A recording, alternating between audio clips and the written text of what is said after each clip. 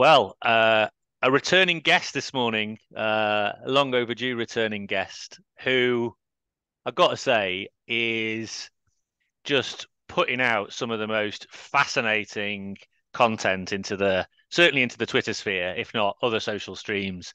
And it's just been really, really interesting to watch this stuff emerge. And I'm like, right, we've got to have a chat. What's going on? You're doing some amazing things. Alex Sarama, welcome back. Thank you so much, Stu. It's a pleasure to be on the show. Amongst obviously guests who I really look up to and I've really enjoyed learning from over, the last 3 or 4 years. So thanks so much for having me on. No, I mean it's a pleasure, and there's so much for us to talk about. I almost don't know where to start. I'm giddy. Um, but anyway, let's start again because some people might not have gone back through the back catalogue to see you for well, last time you were on. You were working for the NBA, so let's start there. Give us that little bit of backstory, and then like the journey you've been on all across Europe and probably beyond, for all I know. So fill in the blanks. Absolutely. So I was working in Madrid for NBA Europe in a basketball operations role. So it was mostly kind of doing coaching in terms of camps, clinics, things like that. And it was great. Got to travel like everywhere and obviously be exposed to the NBA environment. But that was kind of when I really started learning more about ecological dynamics. And it was actually the conference you did in Stamford when I The was future back of home. coaching, hosted, Exactly. put on by the amazing Juan Gonzalez Mendia. Exactly. And I've exchanged some messages with Juan just over the years, but that really changed everything for me, Stu, because I was still working for the NBA, but I knew there was a different way of approaching it. And I was kind of starting to experiment and do these things. And I knew I wanted to go in a different direction. And that was really the catalyst for me to completely go all in. And that was actually why I decided to leave and get out of the NBA environment, even though I really enjoyed it. I had an amazing team to work for. I wanted to actually apply this stuff every day and without being constrained. And, I think there are a lot of perceptions, especially in the NBA, as to what coaching is and what it should be. Mm.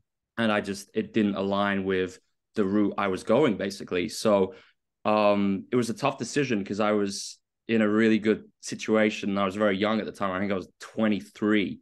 So I started with the NBA when I was 21, as soon as I graduated from uni. So it was a tough decision, a tough call, but I ended up going to an academy in Belgium just because I had an opportunity to try these things and start using an ecological approach every day.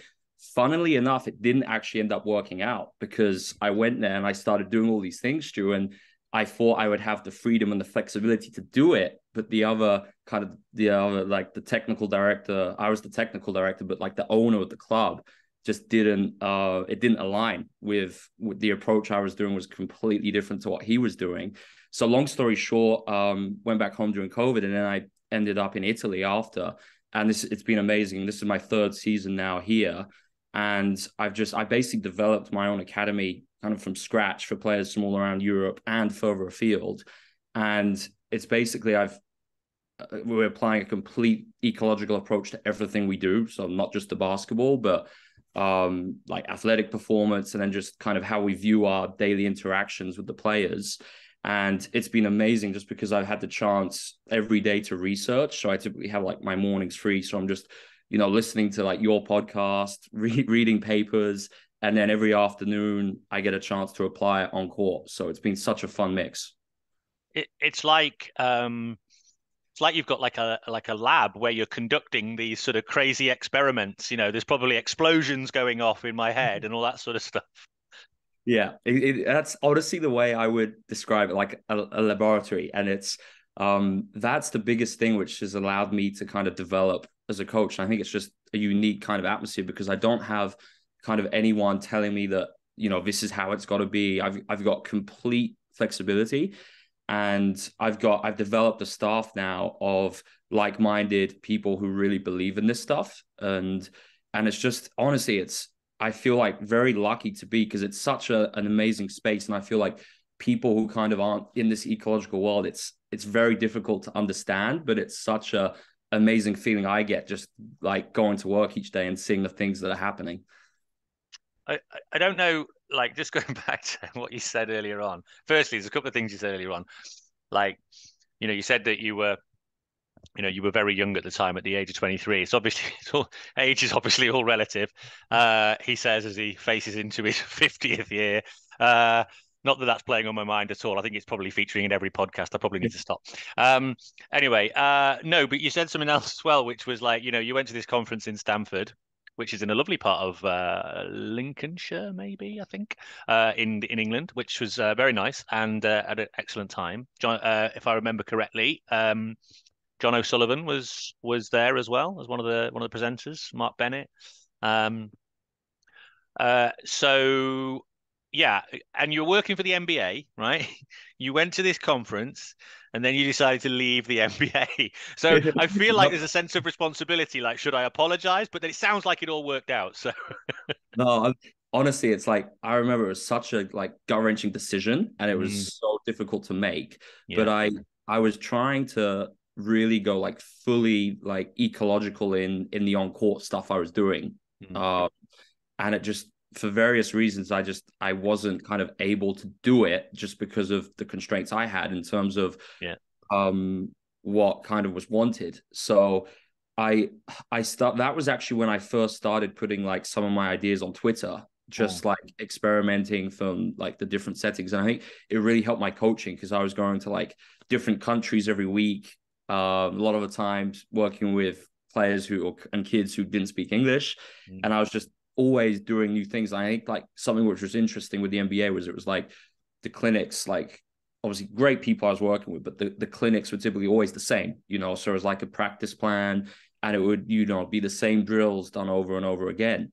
And for me, it was like, I wanted to do something a little bit more simulated, not just for the kids, but also for me and the people seeing our stuff and always do different activities and, really push the boundaries. And I just felt like the best way, if I wanted to come back to the NBA world and maybe work for an NBA team, I thought the best thing to do would actually be to leave the NBA, experiment and learn these things. And I remember, at the time, a lot of jobs in the NBA were kind of through networking and really getting to know people. And of course, that's important and that's a big part of it. But I remember feeling like I didn't want to get a job just for that reason.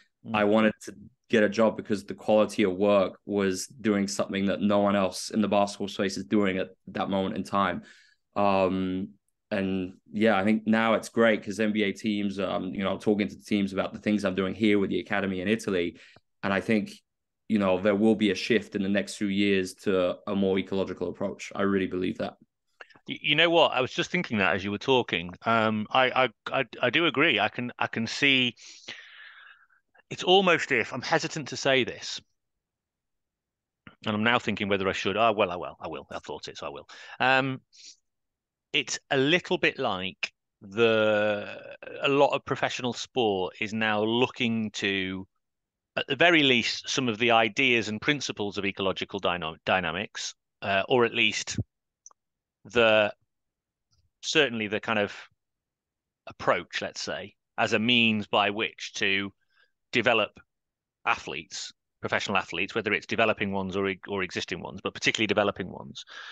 They are looking at that, and it's almost become like the new Moneyball, the new sabermetrics. Rob Gray, he's public now. He's going to the Red Sox. Um, I was approached by another Major League Baseball franchise about potentially going there, which, I couldn't make work from a personal perspective. There's others I know out there who are already embedded in certain pro sport teams, and I think they're quite secretive about it because they don't want to lose their kind of edge, if you like. Um, yeah, so I think there's definitely a real interest in, I mean, certainly in the world of baseball. I know in the world of football, soccer as well, there's a lot of, clubs who are starting to get embedded practitioners in there in technical roles, guiding, if you look at, for example, at Barcelona, Paco Cerello, I probably butchered his name there, but he's been there for years as a sort of director of methodology. And I don't know if he necessarily would say that his kind of thinking is ecological dynamics per Sure. se. However, a lot of his writing and a lot of what he talks about, using ideas around complex adaptive systems and things like that, are obviously rooted in many of the theoretical principles. And he's been there for years. So, like you can probably now, I think you've got the guys at AIK, obviously with Marco Sullivan and James Vaughan, very rooted in the ecological dynamics concept constructs. All of these people are obviously now working in these different spaces, and it's a bit like there's a growing momentum and it's starting to gain a little bit more traction. Now, it worries me, and the reason I was hesitant to say it, because if there's sort of technical directors out there or owners of these sports franchises who are thinking, oh, I'm going to parachute ecological dynamics people in and it's all going to magically transform my team and we're going to win we're going to win uh the World Series next year or whatever it might be. It's not going to work like that. It's going to be a longer term project. So I don't want to create any, and I don't necessarily want to see this gold rush of ecological dynamics practitioners. And, well, having said that, it wouldn't be a bad thing. But I kind of, there's a part of me that is nervous about mainstreaming it in that way, because obviously it's an emerging field. We're all still experimenting, as you are. We're all still I guess, pushing at the boundaries of not the capabilities, yeah, the capabilities, but also what are the limits? What are the where does the ecological approach, kind of fit? Where does it best work? Where are the things, what are the challenges? Where are the areas that we still need to explore? There's lots of questions that still need to be answered, and the research is being done practically on the ground in places like Southampton and others. Yeah. But it's still a space that needs a lot more exploration. So there's a nervousness, but it's also very exciting. It's so interesting. I like just unpacking so many of the things you just said, Stu. I actually was fortunate enough. I did a presentation last week for an NBA franchise, and I actually finished just with a photo from the Moneyball movie. And I didn't want to be too like corny, but I was like, I honestly feel like if you adopt those ideas, not just to how you approach kind of the work you're doing with the players, whether that's the team practices, the player development, but like the whole incorporate like an ecological approach to the whole franchise. So I honestly think if you incorporate an ecological framework, it avoids all the siloed thinking that I think we see a lot of right now, especially in the highest level of basketball, where you have the athletic trainer like working independently, like the player development staff and analytics staff, front office. But imagine if you can apply this stuff to everything, like front office, scouting, analytics. Yeah. I think it would be amazing just to use the ecological approach as like a unified framework. And then what was really interesting too was you were talking about just, we're still learning and figuring this out. I've actually been really enjoying this year working with Paris Basketball, which is a pro team in the Euro Cup. So second highest level of basketball in Europe, and an amazing head coach, Will Weaver, who's fully progressive. And I think he's probably one of the leading head coaches in the basketball space who understands like ecological dynamics and I'm working with Will, and we're actually been doing this the whole season.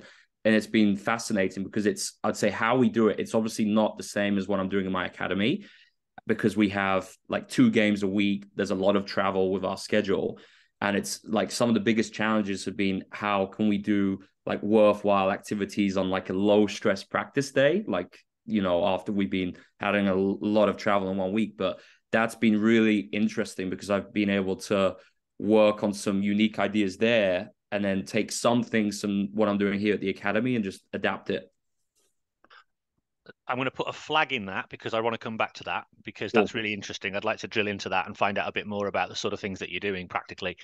Just before we get into that, though, the academy itself. So, firstly, how did you arrive there? You're in a relatively small part of northern Italy. How did you arrive there, particularly? How did it get set up?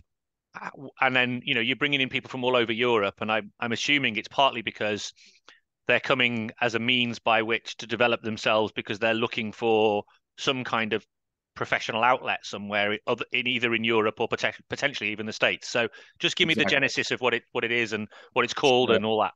Absolutely true. So the name is very simple. It's just college prep, because in Italy, college means school of basketball. So right. The club itself is just called college. But I mean, what happened was as COVID happened, I left my role in Belgium and I actually joined Basketball Immersion, which is like a basketball specific coach education company. Yeah, I've known them for a long time. Yeah, exactly. So really enjoy working with Chris Oliver there. And I basically needed somewhere where I could, a club where I could film, and where a club would be open-minded to allow me to film content and use that for immersion and all of that. So the only place in Europe where I could get a job where they'd be flexible enough for me to do this, and coach was here in this town. And the first year I didn't have I was a player development coach working with some of the better Italian kids they have. So they bring kids in from all over Italy. But then I was applying an ecological approach to the player development, but then obviously I wanted to take it one step further and also impact what was going on in like the team practices and all of that. And I figured I couldn't do it with the Italian players because I wasn't allowed to coach because of the licensing system here. Okay. So I said to the club, if I can create my own team here just for players outside of Italy who want to go on to like play NCAA basketball or something else, can we do that? And they're like, yes. So that was basically the green light I needed to basically start my own section of the club, if that makes sense. And college prep was born. And then kind of what I wanted to do was just completely go all in ecological approach and show the results to the world, basically. And it's been amazing because what we do, we're in our second year now of the prep. And the first year was obviously last year, but like the steps we've taken in a year, it's been so fun. Like I'd say like how we approach things now, it's just, I look back to the things we did in our first year and I can't believe we did some of those things. Like what? He says, So, begging the question. absolutely. So I would say, like it's amazing. The more you learn just about, and this is why the research to me is so useful, because the more I read stuff, the more it makes me question kind of what I've been doing, which I don't think would ever happen if I wasn't like reading papers. So I'll give you an example just on like shooting. Like we would be fully ecological, but then in our approach, but then we would waste a lot of time where players were doing just unopposed, because players always want to shoot in basketball, right? And the challenge I had was a lot of our shooting, yes, we were doing like different forms of 1-on-1 or 2-on-1, but then the guys still wanted to get their shots up and just shoot, right? So this is actually where I learned more about differential learning, and we see a good value to using like DL ideas just for shooting. We wouldn't use it for anything else, but especially players, like when they come into a gym, they've got like 15 minutes where instead of just doing like spot shooting, which is very common in basketball, where they shoot from the same spot every time over and over again, just like very small things like educating the players, and we get them to constantly be changing range, changing the type of shot. And instead of just having their partner rebounding for them, they're becoming and contesting sometimes. So we get great, rep or out rep. And it's just for our shooting, it's been amazing. So we have loads of small things like that. And then I think the biggest thing, Stu, is kind of being the style of play, like principles of play. And it's not a game model, because I think a game model is too rigid. But as I was learning more about ecological dynamics, I was like, well, how we actually approach how we play offense and defense needs to align with ecological ideas.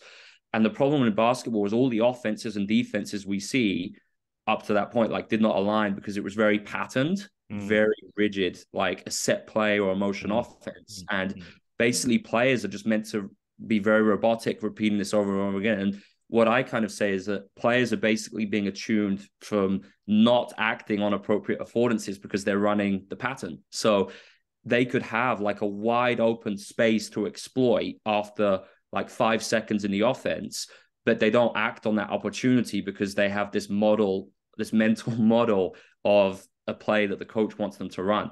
So we've kind of taken conceptual offense and really embraced it. And it's basically, instead of me calling stuff from the sidelines, the players just flow into offense. So we have some very basic principles like spacing, how we space the floor, and we call them triggers. So they're just actions. And the guys just get into triggers and they just create an advantage. And that's it. And it's been, I post quite a bit, obviously, on Twitter, just with how the guys are adapting. And it's just amazing to watch what they're doing within the offense, because I never know what's going to happen next. And that for me is like the best form of basketball. I mean, so fascinating. There's so many things I want to explore. A question comes into my head though, which is a difficult question. So forgive me. Which is, you're called college prep. Yes. So how do you? I imagine you've thought this through. How do you square the kind of thing that you know full well that the likelihood is they're going to go to another environment that's going to be nothing like yours? Exactly. So kind of what's your thought process on that? Great question. So we actually had a meeting with our coaches specifically about this a month ago. because I was getting concerned that, and so I don't want to talk down on other coaches, and they're awesome coaches doing great things, even if they're not fully ecological yet, you know. But the problem is, like, we see a lot of things in our sport where it's like yelling and screaming a lot at the guys, especially in college. There's a lot of like abusive practice, not just at college, but in other academies in Europe. And, you know, it's like we were actually saying that our guys are in a bit of a bubble. And it's like some of them realize that, but some of them have no idea, because this is kind of like all they've known for 2 years. And they really like don't know what it's like on the outside. So actually we did a few things. One, we actually watched on Netflix. We have a weekly life skills session, which could be anything. And we actually spent one of them watching Last Chance U basketball. That's a good example. Talk about differential learning. Literally. And it was amazing, though, Stu, because some of the guys were just like, it was eye-opening for them, and they had no idea. But then we do like more practical examples. We do a lot of, we call it like player-led practice, where we all say stuff to them. Like we do it like 3 times a week, where we'd give them like 15, and it's great for co-design and everything. We'll give them 15 or 20 minutes of a practice, and we'll say something like, okay, imagine you're at college and the only shooting you do is with like the shooting machine that the college makes you do. So you've got student managers, because you have that at college in the NCAA, and you can use them for however you like. So you've got to design an activity which is representative, and they know what that means, because we kind of give them the language, and you know, incorporating the ideas that we would normally do in our team practices, design your own activity. So it's really cool just seeing some of the best activities actually are the ones they design, and then we just put it in our, you know, player development or team practices. So we do a lot of things like that, where they are responsible kind of for their own development, and actually understanding how they can kind of create activities which are beneficial.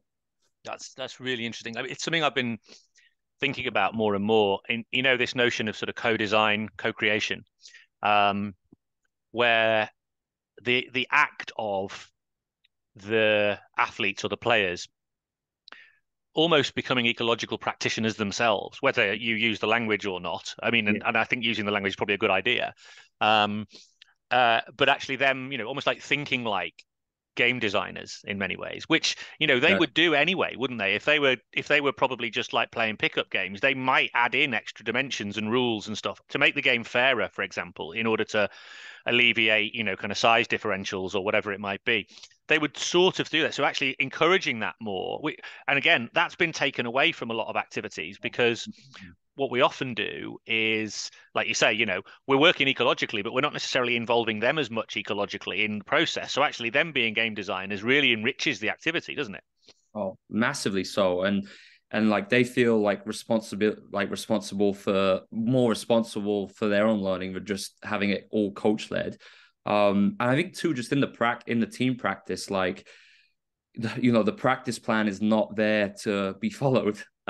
So we will often do things like yesterday, where I actually get the guys designing their own like activities and constraints. So we came up with a really cool one. So we were playing 4-on-4, and we had 2 players were only allowed to score inside the smile, and 2 players from outside the 3, but they couldn't score anywhere else. And the other team didn't know until the game started. Just a second, for those who aren't basketball aficionados, and actually you used a term that I'm not aware of anymore, the smile. Sorry, I should have said that is the area right underneath the basket. Oh, the like sort of semicircle. Exactly. I call it the smile. That's exactly it. Oh, cool. No, I like that. I'll remember that. So, so that was the activity, and it was 4-on-4, and it was amazing just seeing like what they started doing, and some of the offensive sequences and defensive sequences, like how they were adapting. And then what we did is we did a timeout, and they said, okay, you have an option to change the players or keep it the same. But just small things like that, like giving them a chance to involve them in the process, I think it's really fun. Yeah, I love it. Just going back to some other stuff that you were talking about earlier on, I'm really interested in this notion of triggers. So I'd love to know how you developed that. Firstly, developed that concept. It's really interesting, and also how it applies and how you go about even like developing that within a group. Because it's something that I've been struggling with a little, or I say struggling, exploring. I'm not struggling, I'm just exploring. Sure. But it's not something I necessarily think I've cracked as well, which is this idea of sort of shared. I think what you're talking about when you talk about triggers is shared affordances. Exactly what it is. Okay. That's So yeah, please expand because that's really exactly. fascinating. So I think like the origins and you know, it's looking more at like forms of life, but in the US, like conceptual offense has been more kind of popular in the NBA, but it's very different to how we would do it. Just in terms of, I'd say, how the players kind of, I feel like it's unique and I'm lucky because we have so many practices, like especially compared to an NBA team, the guys are just able to adapt more and like I think like run triggers very skillfully in terms of coming up with loads of different solutions, combining triggers in different ways. But I mean, essentially, this is all it is we call them names, right? So they do have a name. So a pick and roll like on the side could just be called side, right? A pick and roll in the middle could just be called like middle or rub. And then they're all typically one syllable. And then we might have something else like a flare, a wide, which would be an off-ball screen. And then so we have these triggers, and it literally just be a case of early season. I let them play like how I'd start is we'd just play like a full 3-on-3, 5-on-5, and I'd just constrain them with the shot selection. So, for instance, there's a lot in basketball talking about the inefficiency of shooting mid-range jump shots, right? So I would just constrain them where I'd give them more points to getting rim finishes and threes as opposed to the mid-range. So that would kind of be the first thing I did. And then naturally what started to happen was they would do some of these triggers just naturally. So then what we did is we looked at the video, pulled it, and then we just started giving those things names, right? So it wasn't a case of me going and teaching and saying, you must do this and this. And then so we pulled from the video what some of these triggers were that they were doing, and they were like, this is the offense that we want to play. Now, of course, they weren't going to self-discover everything, right, in terms of the trigger combinations. But so I sometimes what I'd do is I'd be like, okay, this is, and I was very intentional in my language. I'm saying this is one possible trigger, or something like a pistol, which would be like a handoff followed by a flare screen. This is what pistol is. But the key thing is here, guys, I want you to explore and go off script as much as you can. So for instance, it's two triggers put together, but if you have an opportunity to exploit space off the first one, or we don't even need to get because you can drive by your defender, then do that. So it's like the whole kind of foundational piece of the offense is what we call dominos. Again, that's an analogy for creating an advantage. So it's like as soon as we have an advantage, like the defense out of position or like driving downhill, and it's like a 4-on-3 or something like that, it's basically dominoes. And we want to keep the dominoes falling until we get a great shot. So the whole idea is we run the triggers to get to dominoes. We don't run the triggers to run the triggers and just have these meaningless patterns. So they're basically becoming expert hunters of dominoes. And, we're relentless doing it. And it's the whole kind of style of play is built into that. So we play incredibly fast. So most teams in basketball will play very slowly. And again, it's just like the affordances to create dominoes are just easier in transition because it's just the way it is, because there's more space, more gaps to exploit, less defenders back. So we call it fast and furious. So, that's basically how we play. And we'd have a lot of constraints. Like if you score within 6 seconds of being scored on, it's worth double. If you drive the ball and you enter the paint, which is, like the lane, the restricted area, and you get a paint touch within 5 seconds of getting possession, it's worth double. So, and then obviously the idea is we're trying to play with extreme pace. If they cannot be in dominoes, then the players just get straight into a trigger, and it's we call it lag free, like avoid the spinning wheel of death on the Mac. We have a lot of these like analogies. And it's like the players call it, they have to decide what trigger they think is best based on the opposition, like who are their poor defenders, the space that they're in, like our strengths in terms of what players we have that are, really, really effective out of particular actions. And that's all on them. I'm saying nothing. And the only thing I will do, Stu, is when it's dead ball offense. So that when the ball goes out of play and like there's a foul or a violation, that's when I will call a set play, which is what most teams will do 99% of the time, regardless. But the key difference is because the players are attuned to all the affordances out of these actions, when we run a set play, it can be devastating because every single part of the set, they're looking for dominoes. Whereas the other team, most of the other teams with player, they're running the set to get to the end of the set, and then they don't create an advantage. They have to take a bad shot. So when we do run a set, it's even more effective. So that's a lot I've just spooled out.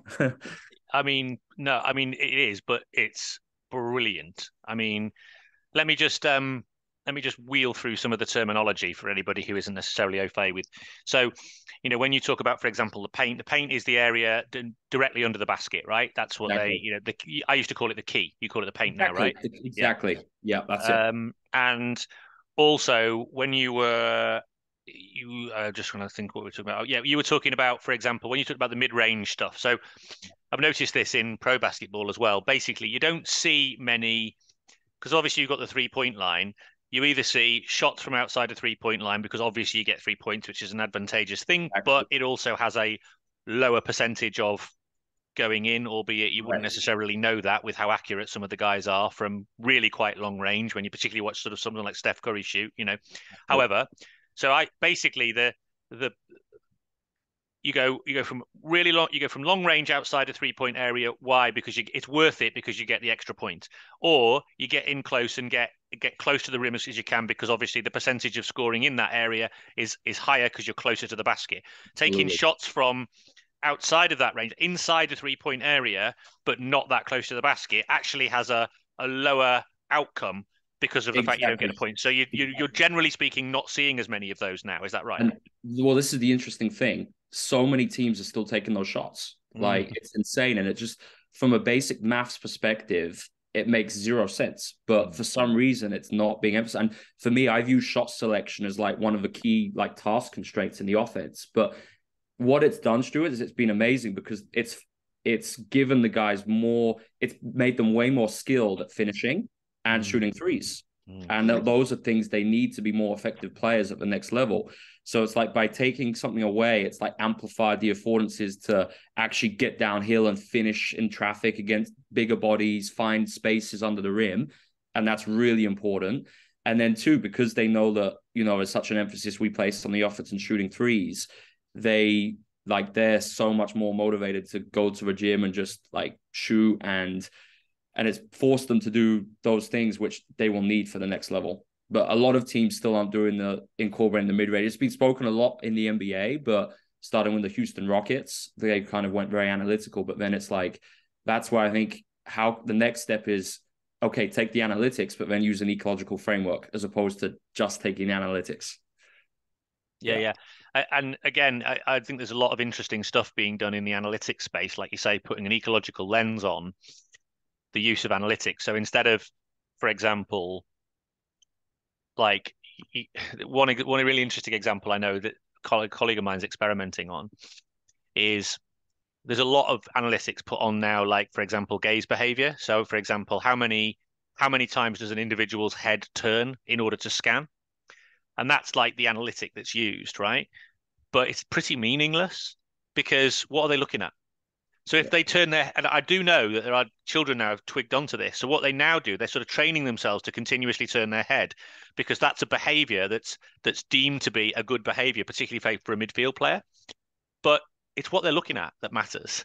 So so turning your head is one thing, but actually if you turn your head just blindly and then you're not really looking at like you're not trying to create, if you're not using that to create a picture of like what's around you to then utilize, then it's a good example of how analytics is starting to shift now towards more in-depth. Well, analytics, which is ecologically informed, means that you're going to collect data on different things. Yeah. Yeah, absolutely. And also, Stuart, it's like it's not a case of saying we're never going to take those shots, because Yeah. if it's 6 seconds or less on the clock, the guys know we will happily take a mid-range. Mm. It's just we're kind of like forcing them to put attention on other things which are more efficient. And like the knock-on effect of that, like I spoke about the finishing, the 3-point shooting, but it's amazing too how you see the players interact with space in terms of actually finding spaces more to get open. So if a player is like driving and they're getting in the paint, because they know not going to look for that mid-range more, the other teammates are kind of putting themselves in positions where the player with the ball can see them. And I think, all these things would not be happening if I just allowed them to come down and take like a pretty low value shot early in the offense. So just circling back to this notion of the triggers and the dominoes, absolutely love that notion, by the way. I think it's an absolutely brilliant construct. The domino idea is really, really clever. I really like the metaphor. I think it would really resonate, particularly with young people. Yeah. So we're looking for dominoes, which basically is we're looking for opportunities to gain advantage, sort of thing. Yeah, that's exactly it. Yep. Now you mentioned some of the triggers, because what you're saying is some of the triggers, the descriptions of the triggers that you gave me, like a pick and roll, for example. So for those who are uninitiated, the pick and roll in basketball, you're allowed to sort of with some limitations. You're allowed to deliberately obstruct, like block, aren't you?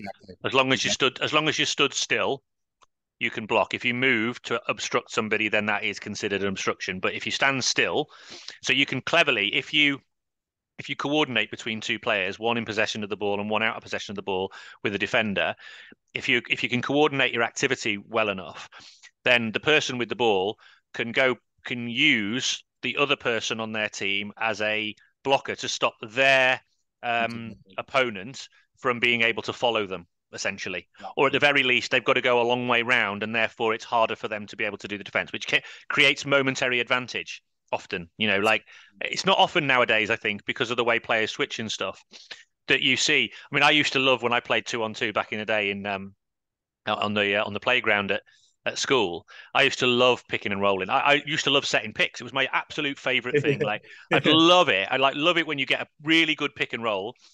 So I go up, we get a visual contact. They see what I'm going to do. I pitch myself. They go round, and like either they go round and shoot, or they go round and I roll off and I get the ball and I get scores. It's the best thing in the world, right? When you can make one of those happen. Yeah.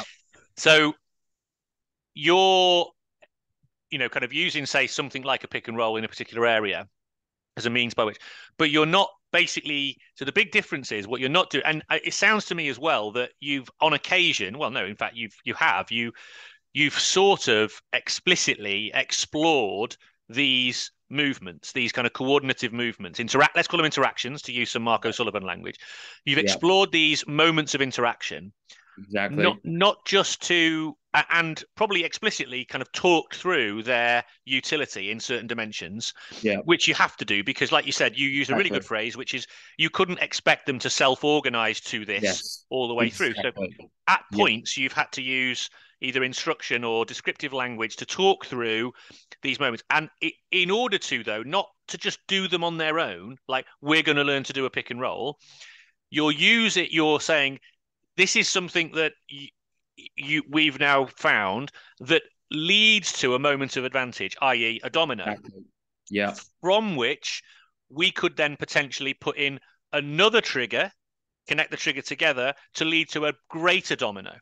And then you're beginning to sort of create those. And then what you're then doing is you're combining these moments of interaction as a mechanism through which players are developing a shared understanding of how they coordinate their movement, which then leads to advantage opportunities, momentary, and it's then how they exploit those that you're really interested in. Is that right? How they exploit is the biggest part, because I'm not telling them what to do as the pick happens. And because, look at the affordances out of a pick and roll. It's plentiful. Like you could reject the pick and drive downhill and not use it. You might, like you said, shoot pass into the picker who's rolling to the rim. You might dribble around. You might pass back. You might pass ahead. You might pick again. Like there are probably like 30 different things you could do. Yeah. And again, it's like we are then just, that's where, effective and purposeful manipulation of constraints come in. Because that is how we're getting them attuned to these different solutions. So, for instance, one of the key task constraints in a pick and roll would be how the defense defends the pick, right? And in basketball, maybe we have 7 different ways that the defense could defend it, right? So they could switch, they could double team it, they might be in a drop. So there are loads of different things. So, what we would do is typically we'd constrain the defense. So I have one of our favorite games here is called Hitman, right? So the offense has to run pick and roll, and the defense gets a point each time they get a stop, which means they don't allow the offense to get to dominoes by using different defensive strategies to defend the pick and roll, right? So naturally we get repetition without repetition, and the defense will it's great for self-discovery because they'll switch it, they blitz it, they might ice, drop, next, all show, all these different things.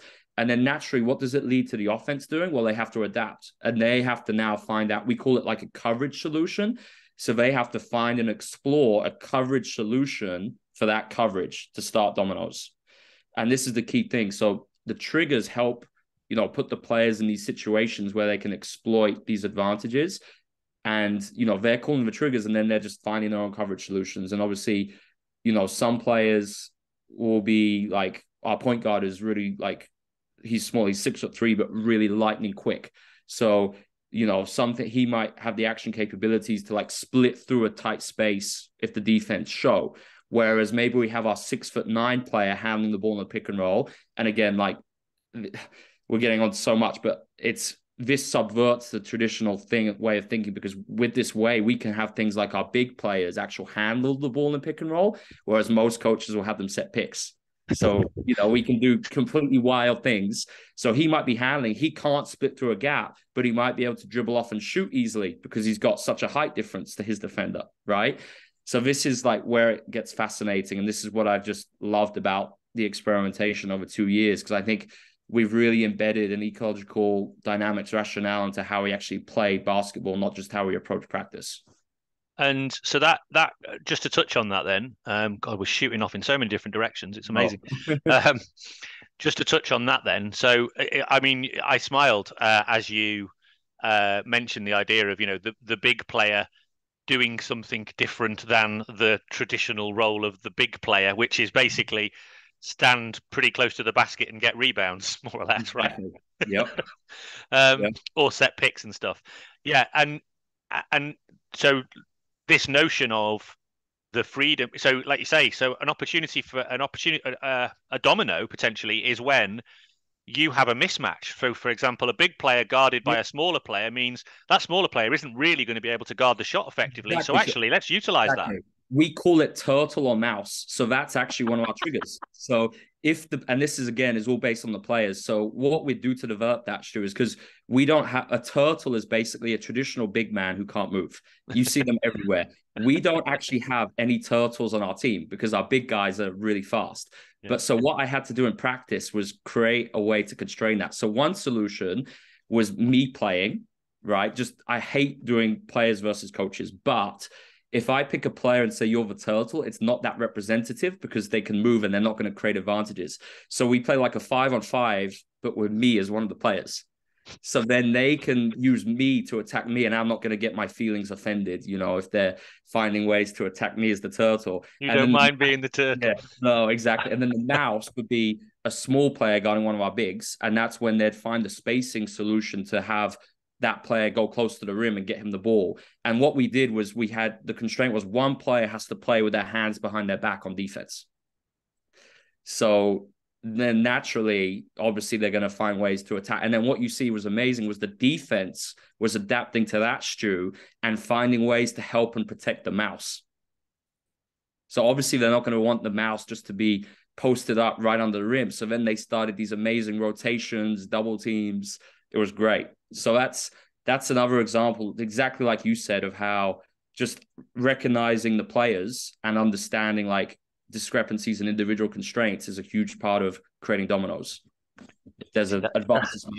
It's really interesting. And so it's about the recognition of, it's about recognizing the moments of opportunity or where there's the disadvantage. So interestingly, I mean, it's obviously quite obvious when you're there as the turtle, they're obviously just going to basically, I imagine they have great fun picking on you, don't they? Exactly. And I do it in short, like we only did it twice this season because it was enough. And it was like 5 minutes and they got it. And then the thing is, like when we play teams, then it's on them. Like obviously I might help guide their like attention in a timeout, but my guys, credit to them, they've become so attuned to these things. I really need to. They're just literally a turtle would come on, the bench would start yelling turtle, and then they just do it. So it, and we're off. It's done, and then they have to sub the turtle off, and You've made me laugh because I'm thinking to myself, right? Well, if I do that for you, like what's my? So I've got to be the hippo. I'm not going to ask them to name it because I'm worried what they'll come up with. The dump truck. Anyway, yeah, no, I mean that again, fascinating. What I love, did they come up with that, by the way, turtle on mouse, or is that just a sort of Okay. convention? I introduced that terminology to them. Right. So I said like, so it's like we do have a very specific language, but Yeah. again, it's not like super, it's not very prescriptive. It's just and I find it really helps because it just they can talk. It's like knowledge of versus knowledge about, right? Yeah. It gets into the list, but like understanding just it's not like a knowledge of very specific like patterns and things. It's just one thing to get their attention to something, and they could be like in a game. It's really advantageous because they could just be like, "Mike, stop the turtle," and then we're off, done. Yeah, It's in the dynamics and the chaos of the game, having these keywords, let's call them, that essentially enable everyone to like you say, it draws attention to a that's place. exactly what it does. It Yeah, doesn't say do this. It says this exactly. is where we need to place. And it's basically a shorthand way. In the same way that like in the game, you can't say you don't want somebody to have to use multiple words. So I very often, for example, like use language like we have similar things where I talk about tucking in, Sure, right? So that what that means is like we want to take defensively, we want to take the space in the middle of the field away. sure, So the idea of sort of tucking in that these kind of language, but likewise, I've used interestingly some similar sort of animal based analogies, like um, when we've lost possession, particularly in the center of the field, when we're probably then at our most, particularly like in the center of the field and right in the center of the field, i.e., the middle of the field going up and down and the middle of the field going sideways, right? That's when you're at your most vulnerable because they have the most options to be able to go, and you're compromised as well because you were in possession. You've probably got players who've been working hard to get ahead of the play because we don't, a exactly. bit like in basketball, we don't have The offside, so dominos. you want people Yeah, to create stretch, yeah. So you've had people doing that, and that's when we've lost possession for whatever reason, and we're now vulnerable. So, for example, that's armadillo moment, right? We've got to curl up in a ball and protect ourselves. So the idea is that we shrink into the middle to just to put numerical superiority into that space, to force the ball somewhere else, to create exactly. at least a momentary delay, which gives us an opportunity to then reorganize, not reorganize exactly, but you know what I mean, like Exactly. Yeah. create mass. Yeah. So that's an idea that I often put into this armadillo moment. You sometimes hear them talking about it, armadillo, armadillo, that kind of thing. Absolutely. It's like principles of play versus rigid game models where you're saying exactly how to do it and what to do when they get to, and that just doesn't make sense with the complex nature of a team sport. It's like, and what I say to coaches is they're trying to control the uncontrollable. Like if you're heading into basketball and trying to run these very patterned things, at the end of the day, the players just aren't going to do that anyway because the action, the movement's going to break down and they're going to have to create an advantage and they're probably just going to go one-on-one or get to some type of trigger anyway. And if they're not exposed to doing that in practice and they haven't got used to developing solutions out of it, it's probably not going to be successful. I heard a phrase yesterday from a colleague who's in our innovation team that I really like, that I think resonates with what you're talking about here, which is so the concept of dominoes, the concept of triggers, the language framework that you're using around those things to be able to sort of create a shared notion of where moments of advantage might be. So it's basically like, what I love about it is it's you're using language. Well, uh, I call that's almost linguistic affordances because you're using language as a means by which to direct attention. Now you can obviously do that in the environment by the rule architecture that you create means that we've got to play like you said at the start. We give a priority to scoring close to the rim, or by the way, let's just say we take all the other options. We give a priority, right, to scoring close to the rim. So okay, that focuses attention there, right? And it's about how we can exploit opportunities to get into that space. You can do that with a rule architecture, or you can do that with a linguistic, kind of I guess, piece of, so for example, if in the game, if they, for example, said something along the lines of, I hesitate, what do you call it when there's an opportunity to exploit under the rim? Have you got some language you use? Oh, to be honest, not really. Like, if it's like a small player guarding a big, that's when we would call mouse. But otherwise, it's like things like just cuts that happen in the moment. Like, we just kind of would, I think the fact that we're doing all these things in practice, players will just see it, and they're just, if they see an open teammate, we trust their ability to just act on that affordance and pass. Yeah. So even though you're drawing attention to certain opportunities or moments that you can exploit, it may not be that actually still stays there at that moment. You have to find something else beyond that. So I get that. So that's what I mean. What it is it's a scaffold, not a It cage. is. And you can take that scaffold away, because now, Stu, honestly, like we do music during a lot of practices. We did a section yesterday where the constraint was they weren't allowed to call triggers. Now, obviously, I wouldn't have been able to do that at the beginning because they didn't understand the different kind of opportunities for how they could interact with each other. They didn't know what like triggers were. But now, because they've spent 6 months exploring, so I played loud music, so they couldn't. It was like arena music, so they couldn't communicate and run and say pistol, pick, whatever. And it was amazing just seeing the flow. So it's like my goal towards the end of the season would be, can we get into the offense? And sometimes we might call the first trigger, and sometimes we might just flow into it. And that would be really cool, I think. Yeah, I love that. I mean, like you say, I've experimented with that as well, playing in silence. It's really fascinating, actually, how it improves things, because sometimes when they can call for the ball, for example, the players use the auditory information as a means by which to sort of orientate. So they'll often, like, for example, pass, but not with a great deal of care and not always knowing where the other individual would like the pass in order to exploit. So when you take away the auditory, they have to get visual connection, which, if the other player is signaling appropriately, means that they'll actually then tune into the fact that's where that individual wants the would like the ball, because they've got an idea about what their next opportunity for action might be.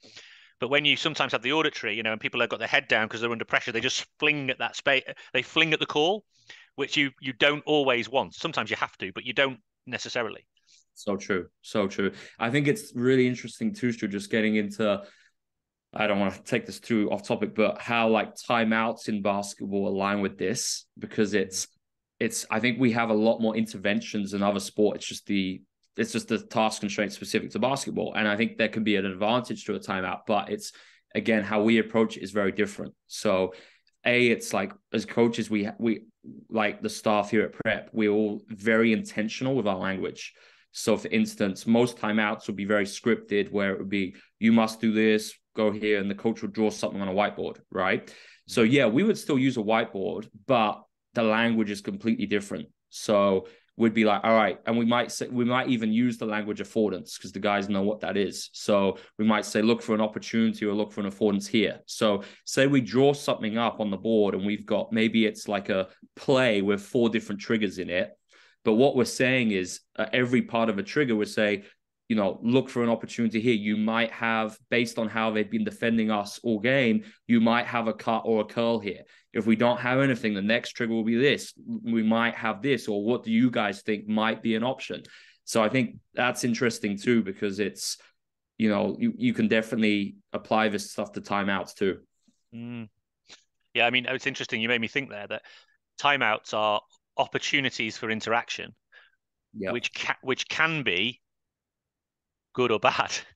exactly. Because it's a temptation, isn't it, for the coach to insert themselves into the with their kind of external perspective, to insert themselves with their ideas as to what ought to take place. Whereas if you're intentional about it, it can be an opportunity to, again, and this is where your scaffold, your framework, your language framework's helpful, because if you allow not allow, sorry, if the players are to a certain extent leading that, because they are playing back their experience in the environment, and then also playing back where they feel the opportunities for exploitation are, or whatever it might be, then Yeah. then it can take a long time. So, but if you've got your shorthand, therefore, and you've got your framework, it really can make it very pointed and very neat. Very much so. And it's the key thing too, is it's like a lot of the time we'll let them run a lot of the time out. Sometimes I might not even say anything because I don't need to. And so it's like they will just be talking and I get them to sum it up. So they might just have like two things they might have the intent to do coming out of a timeout, but it doesn't mean we're going to do it.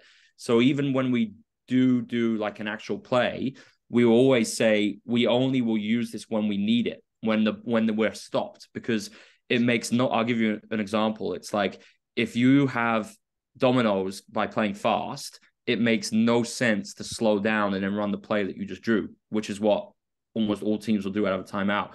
We would say, and we remind them every timeout, we would say, we will only use this if we need it. So if we're stopped and, the defense is, we're neutral, we call it neutral, no dominoes is neutral. Okay, let's look to get to this and then, act accordingly. If we can be in green for like 3 possessions coming out of this timeout, screw the play. Let's get the easiest shots we can. Yeah. Yeah. So we've got an intention, a coordinative intention that we're prepared to throw away if something better arises. Exactly. Yeah. A question that occurred to me earlier on is, do you have defensive dominoes? Great question. So our goal is basically the flip. So our goal on defense is basically to stop the other team being in dominoes. And we call it neutralize, just get back to neutral. So it's like so basically how we play defense is the opposite to our offense in terms of we are trying to encourage the other team to shoot mid-ranges that are contested and take away like the rim and 3, right? So kind of the defensive solutions that emerge and the things that players are doing, it's all tailored with that in mind. So then, for instance, with how we defend the pick and roll, what we'll often do is we might be in a drop coverage where like the defender of the picker is kind of leaving space behind the pick. And then we're basically, what that does is it leaves a lot of space in the mid-range. But we're not saying, all right, we're just going to give you an open shot there. The defender of the ball handler is trying to get back and really contest it or get back in front. So that's kind of our defense. But again, it's very free in terms of the players can change coverages. So again, in basketball, what you see is this idea of base coverages, where the teams will use the same ways to defend actions or plays over and over. What the players have the green light to do is actually change coverages. So, and again, this is where terminology can be useful. They might be like, so we have players from 12 different countries. No, 13, sorry.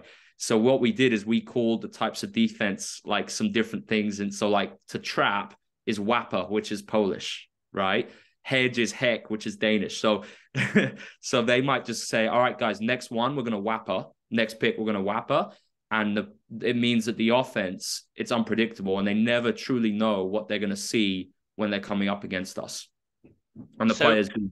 So essentially, like I used in the world of field hockey, we talk about pressing, like they often do in football now, right? So what we would do is we would usually have a idea of how we might press. So for example, part of the reason, and it's a bit formulaic now I think about it.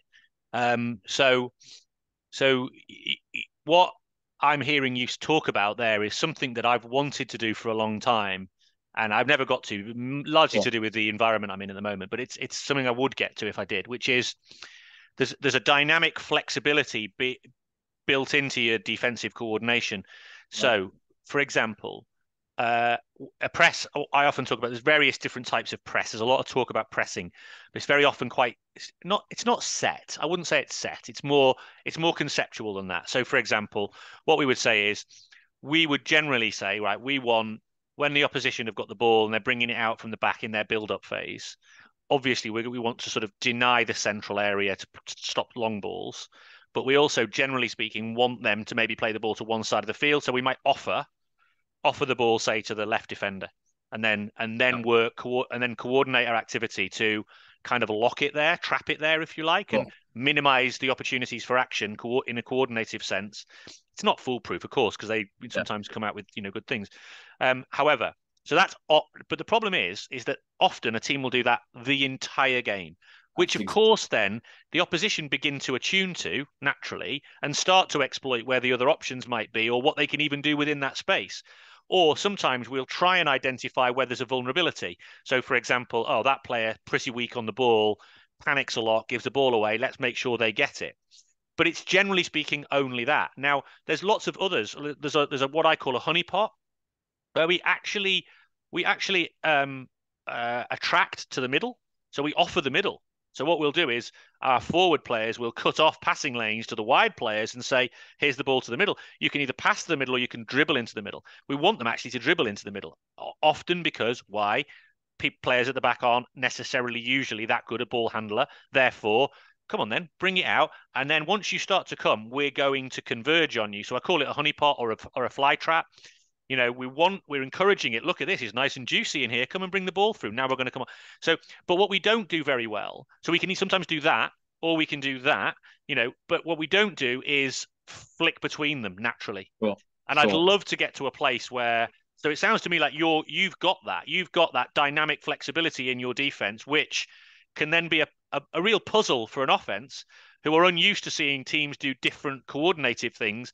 And if they're doing it constantly differently, there's no pattern to it. Therefore, how do we, if pattern recognition is the only thing you do? Now, you obviously have more dynamics in your offense because it's not about pattern recognition. It's about patterns within the patterns.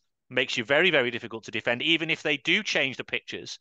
Anyway, I'm going off on one. No, that's 100% it's true. So it's like, it's repetition out repetition on in our defensive schemes too. So we have these like zones. And again, it's like we would not do it for back-to-back possessions. It would just be one and then change, one and change, and the players call it.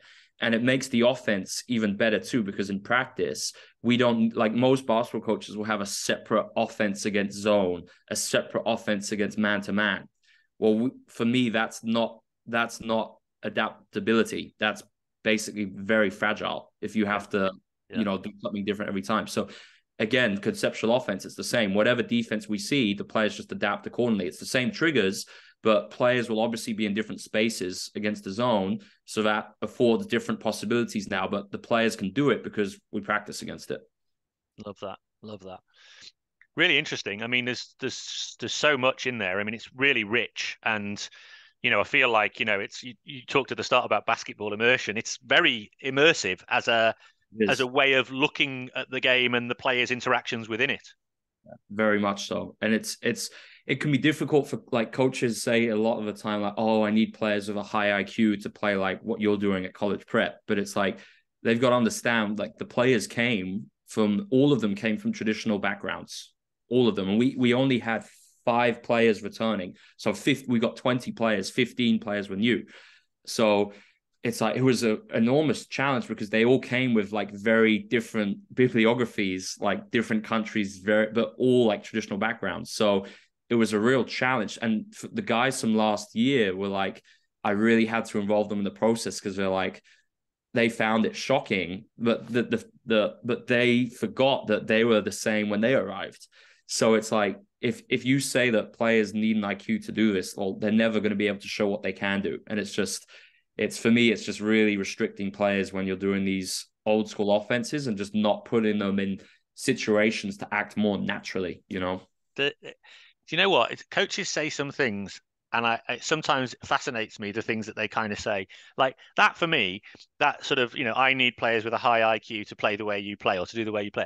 That's such a sad indictment, isn't it? On their ability. I mean, like that, what that basically says to me is, I'm not capable of creating a learning environment which would enable an individual to develop the kind of game sense and the game intelligence, and I can't create a framework for them to develop that understanding and that connection and to explore interactions between each other.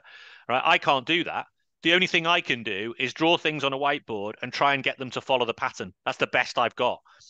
It's really sad. It's a sad indictment on their limited capability, I would have thought. I know they probably don't even realize how much that is a sad indictment. It's so true. And it's exactly the same. Like, I've heard of it in other sports too, but it's amazing what the players can do when you just give them opportunities to do it. And I think, it's kind of the same as the one I get all the time about fundamentals. It's coaches saying, oh, they need the fundamentals first. It's the same with our offense. It's like, oh, they need to do a patterned offense before they can play like you. It's like, no, it's more damaging to actually do these things first and then try and do a conceptual offense later, because players aren't attuned. And I've seen that because as well as working with the guys here, I've done a lot of camps kind of all over the place. And, I've gone into settings where players are basically robots, and it's not their fault, but it's because they've been coached one way to play. And I'm trying to basically go in and break the pattern in like a 2-day camp. And it can be so difficult because the players are looking at me like, oh, you're not going to tell me what to do or how to do it? I'm like, no, I'm not. It's fascinating. You just made me think there. Like, it's interesting. A lot of people do think that, don't they? Particularly if you are enculturated to the linear conceptualization of human learning, that the idea is you need a base of structure, whether it's a fundamental movement pattern structure or a coordinative structure within your team to then build off. So the thinking is we need a foundation of structure to then allow for this kind of adaptability and flexibility. But actually, it works the other way around. So what it is when you've developed your framework of interaction and you've developed your kind of your the individuals within that have dynamic flexibility in their movement capabilities, their action capabilities. It actually looks, to a certain extent, can look quite structured. Structure emerges. It's a sort of an emergent construct that comes from the coordinative patterns that people begin to understand. But it's not because it's imposed, it's because it emerges in response to the environmental constraints. It's like it looks like exactly like you said, it's like structured to moments of amazing unstructured creativity. Like that's basically it. Like it looks like there's, especially watching us play it, it's not like a free for all. It actually looks way more organized than these patterned offensive teams, because of the fact that they're so like relentless creating advantages. And that's the irony kind of it. You see it, don't you? I mean, I watch the NBA quite a bit, and you do see it because you see it's like slow build up. You see them getting organized, you see them doing various things, you see them not working, and then you just basically see a panic shot because the shot clock's run down. Yeah. So in reality, it does look really unstructured, particularly towards the end when that all bets are off and it's like, oh shit, better throw it up. But whereas in this scenario, it will look way more, although it's fast and it's furious and this, that, and the other, that it will look way more organized than that. You will assume that these have been well drilled. You made me think. I remember a couple of years ago, a few years ago, when I had a little under 11s cricket team, and one coach after that, your team's really well drilled. It's like, it made me smile. Like, not only because he used the D word, but also because I'm like, we're so not. Right? We just coordinate. Why? Because we've understood that if somebody does this and we don't do this, then that creates a massive disadvantage for us.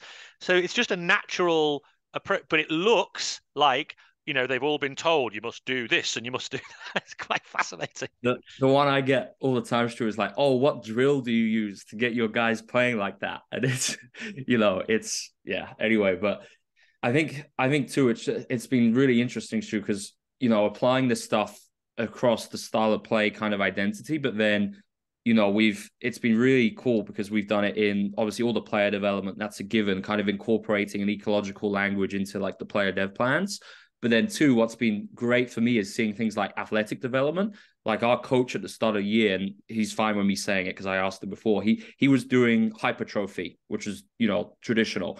And he's the best, like one of the most exciting things about using the ecological approach is like the journey of not just the players, but as a staff, as you go through the process. And I really liked, I was listening to the podcast. I think Rob Gray did with Matt Woods on looking at the CLA, in terms of like the emergence of coaching skill, and just seeing like how our strength coach being kind of involved in this process, I was kind of supporting him, but he saw the impact of this with the basketball, and I was obviously sending him some things and nudging him towards it. But it's amazing because now it's transitioned completely. So we're applying, like in the weight room, guys have autonomy, so they can choose like what they do.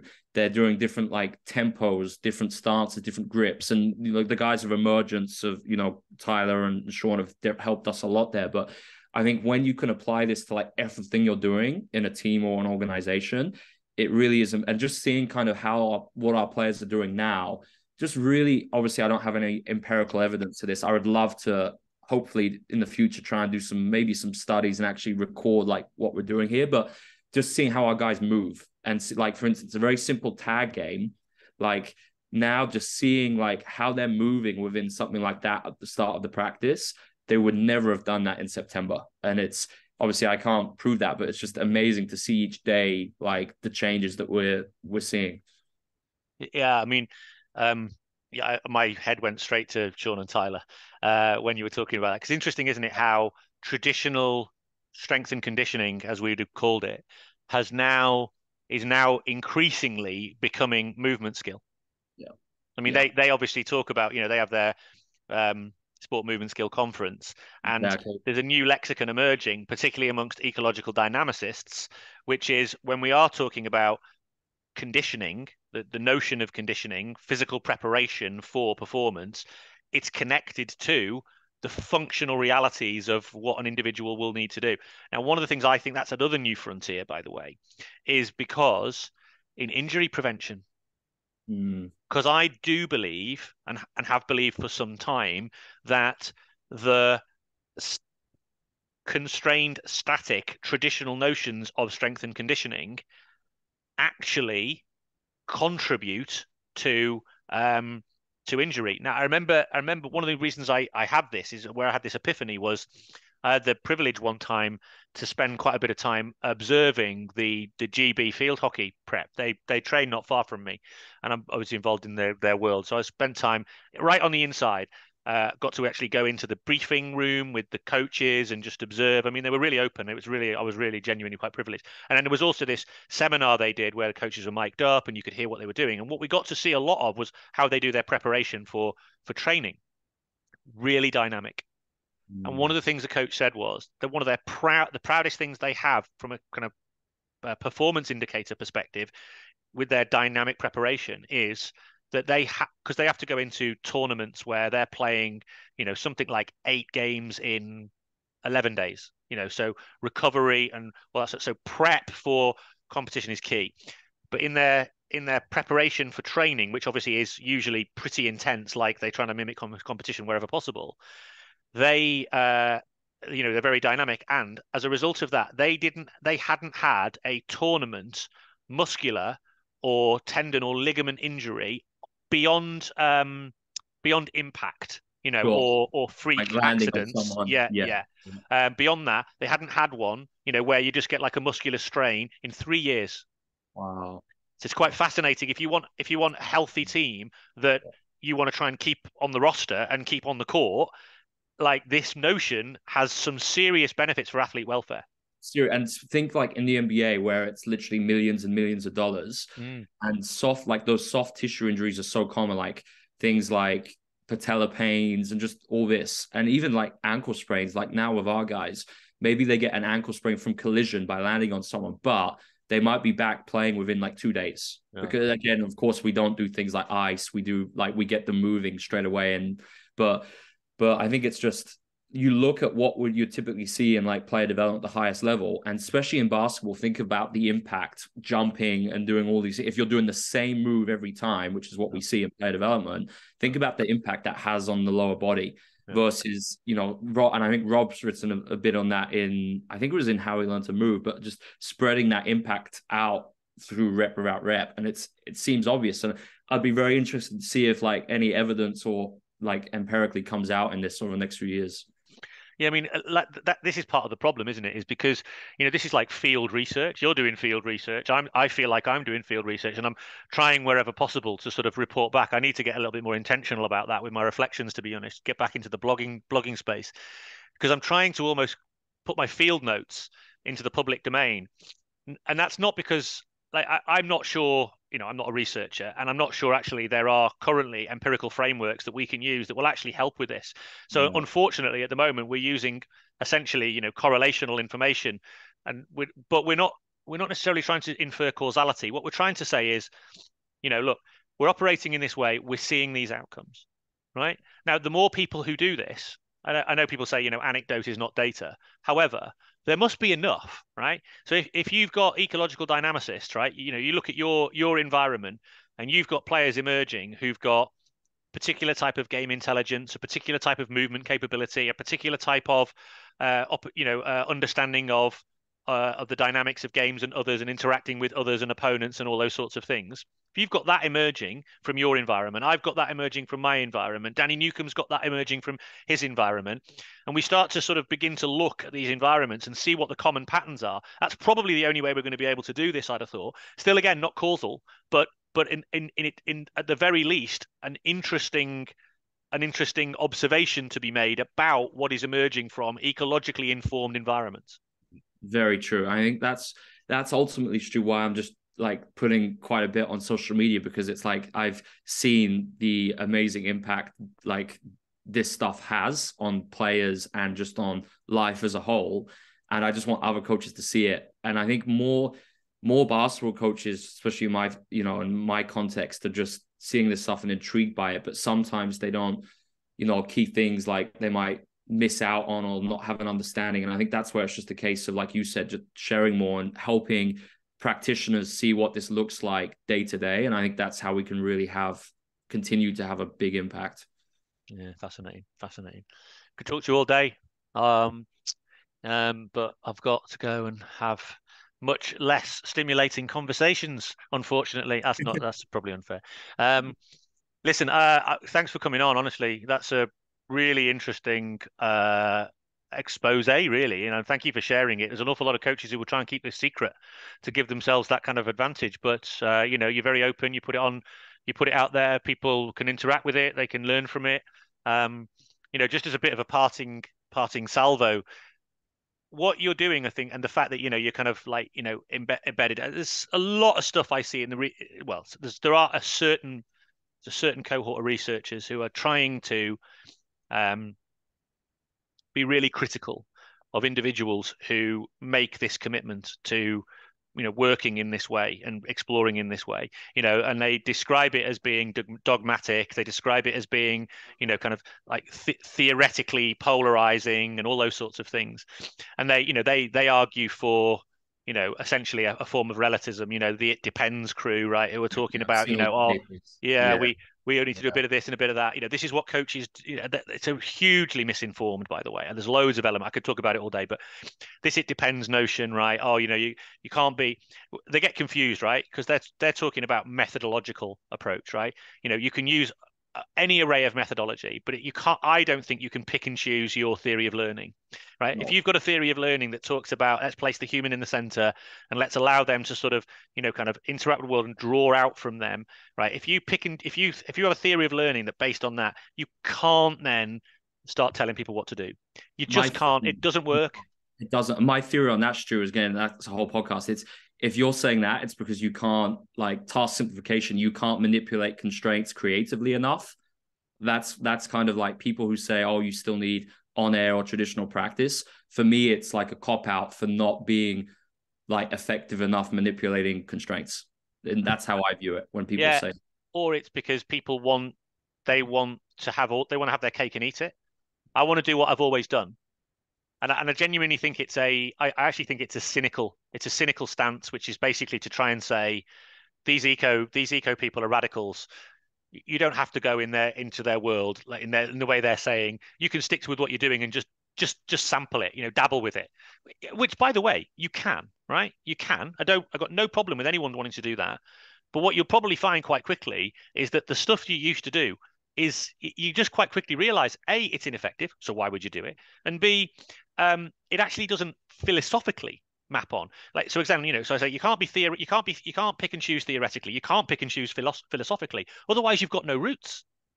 Yeah, you're just blowing around in the wind, and in which case, then you've got no basis. Now, the problem you've got is when I ask coaches about what I was at 300 coaches in a room in America, they're soccer coaches, and I asked the question, "What's your theory of learning?"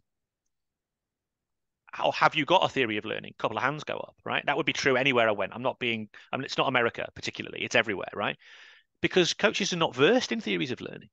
Once you get an understanding of theories of learning, once you start to then get some philosophical roots as to what your practice looks like, you can't waver from that, because then who are you?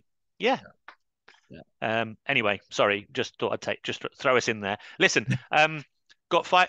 Just look, I know you're out there, and lots of people are talking to you. Some people might have not come across. I know you're also very willing to talk to anybody about any of this. So, what's the best way for people to get in touch? Absolutely true. So Twitter is probably best. Just Alex J Sarama. Shoot me a Twitter DM, and then to like any coaches in the ecological community. I'm lucky to live in a beautiful part of Italy, so like feel free to like drop by and see what we're doing. I'm very eager to like share and connect with other coaches in this space and just keep learning. Amazing, amazing. Keep doing what you're doing. It's a highlight of my morning routine. Looking at what you've put out there on one of your enormous Twitter threads. No, So I really keep it appreciate going it. because it honestly it brightens up my day. And thank you for coming on and sharing your journey. And I'm sure we'll speak again because it's fascinating. Thank you so much, too. I really appreciate it. Where are we? There we go.